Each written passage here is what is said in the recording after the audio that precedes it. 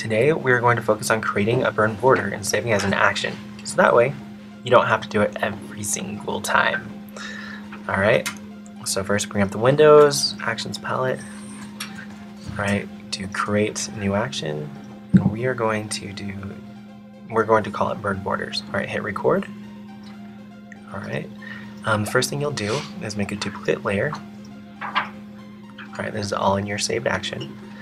Okay, change the layers mode to multiply so it gets darker. Alright, and now you go to select all, and you're selecting all instead of a portion, so that applies to all the future images you use this action on. Okay, so then you did select, modify, border. It created this 2-layer dancing ant thing. Really you want to then do select inverse, so then you can go to select, modify, contract. That option wasn't available earlier. I contracted it 200 pixels. You can do whatever you want. This just gives you the desired width of your border. Alright, now you'll do delete and delete your selection, create your border width. And something that makes this a little bit more fancy, okay, is creating a second little outline border. So you go to select all again, then edit. You'll go down to stroke. Okay, then make this stroke whatever width and color you want to go with your image. You can play around with the other settings. Mine's on center. You can do whatever you want. Alright, and now you'll hit Command D to deselect and view your double border. Alright, now that we have the borders made, okay, we're going to see if this action duplicates or works for all my other images. Alright, so here's a vertical image with my class's TA. Her name is Julie. She's pretty awesome. Okay, I hit the action. Alright, sweet, there's an awesome burn border. Okay, now we'll try it on a horizontal image. Okay, all these photos were taken at Bannock Ghost Town in Montana.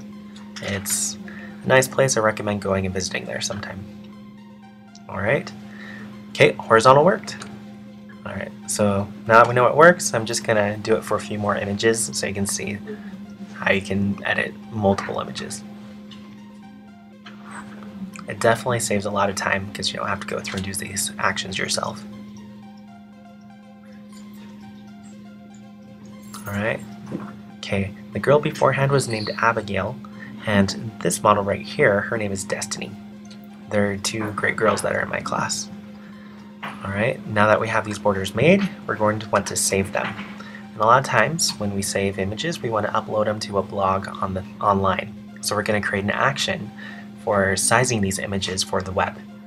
Alright, we're calling it Save for the Web Vertical, and then we'll do another one which is Save for the Web Horizontal, so 2 actions. Now we go to Image, Image Size. For the vertical, we change the height to 800 pixels. Okay, and then we'll do File, Save for Web. Alright, and then just make sure it's on all the settings that you want. Usually high, progressive, quality 72, and save as a JPEG. Okay, make sure to save it to your desktop. If you save it to another file, it probably won't work for the other images. It popped up on the right. Alright, now for the second action for the horizontal images. Okay. Alright, so create a new action. Okay, we're calling it Save for the Web Horizontal. And do the same thing.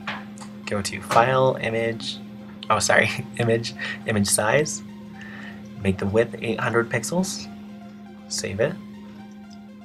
Okay, and then File, Save for Web. Okay, make sure you have all the settings you want. Usually progressive, 72, JPEG. Save it to the desktop, and it should pop up on the right. Okay, there it is. Stop the action. Alright, now we are going to apply this action to all the other images. Alright, so Save for Web Vertical, play. Awesome, it worked. Okay, now another vertical. Sweet, popped up on the right. Okay, now the tricky one. Well, the different one. Horizontal. Awesome, it works for my horizontal images. Okay, now that you have the save, that's how you create an action and save time.